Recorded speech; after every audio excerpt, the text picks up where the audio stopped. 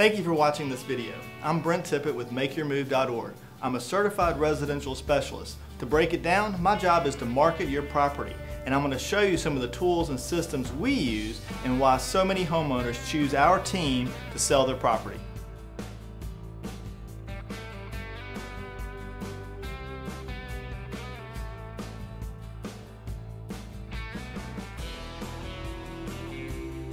Hi, I am Michelle George. I'm the first point of contact and I help your buyer get pre-qualified. I educate buyers on school zones, loan programs, and negotiation tactics. Hi, my name is Jenny and I am the team's lead coordinator and I oversee the marketing campaigns. Hi, my name is Candy Jordan. I am a buyer's agent. I oversee open houses and info boxes. I am a showing specialist for the team and I look forward to finding your buyer.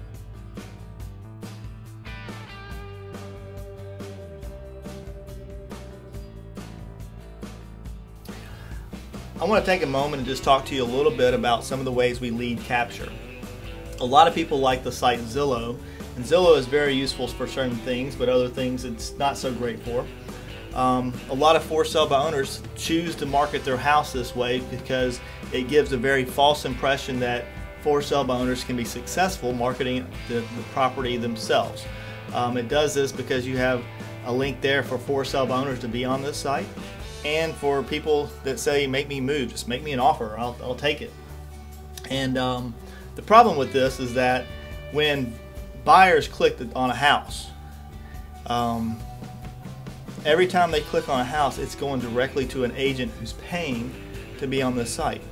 And unfortunately for individual homeowners, they're not paying to be on this site. It's a free service that Zillow does so that we can just, so they know exactly what's going on with the real estate market across the U.S. And as you can see, we have quite a few leads that come in from Zillow on a daily basis. And our job is to make contact with each and every one of these leads, find out what their motivation level is, find out what their time frame is, and help them get qualified.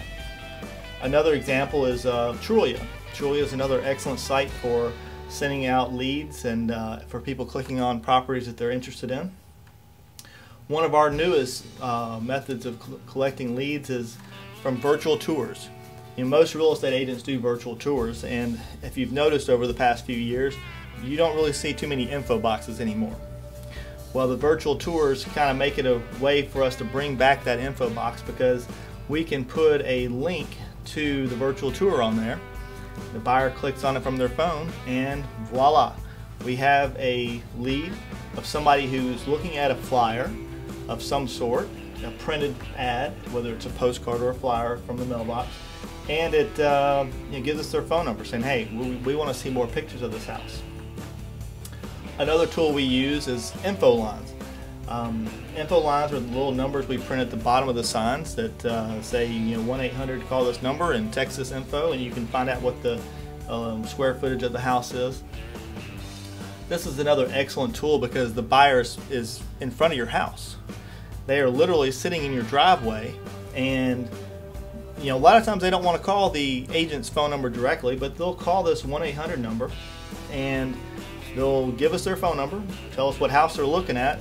Half the time we have their full name, or at least the name on their who owns the phone. And 90% of the time, if we are able to call them back immediately, we're able to establish them as a buyer, what neighborhood they're wanting to be in, and directly go and sell them a house. I also want to take a moment and just kind of show you my website. Our website gets somewhere between 500 and 600 hits a week, which is pretty impressive. Has a lot of cool stuff on there, like our virtual tours for all of our listings, also HD video tours. There's sections in here for buyers and for sellers, and for you can even search the MLS from this website. Another great marketing tool is Facebook. Facebook now has information on everybody.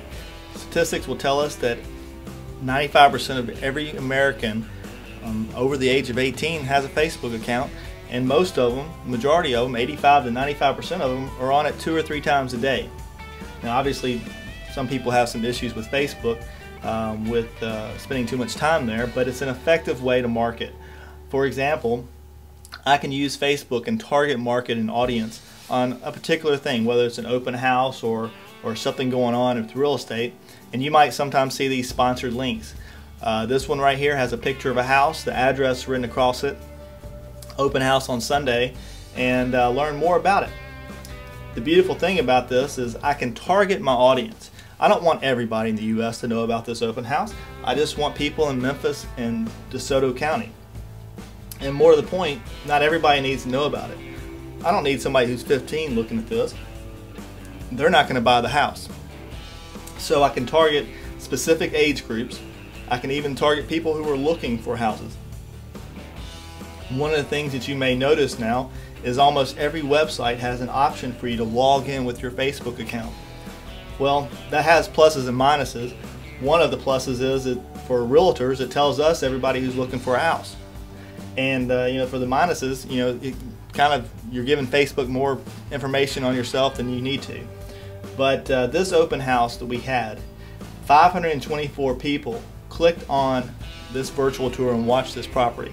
So even if they didn't come to the open house, and by the way, we had 22 people, buyers, come to the open house because they saw this on Facebook.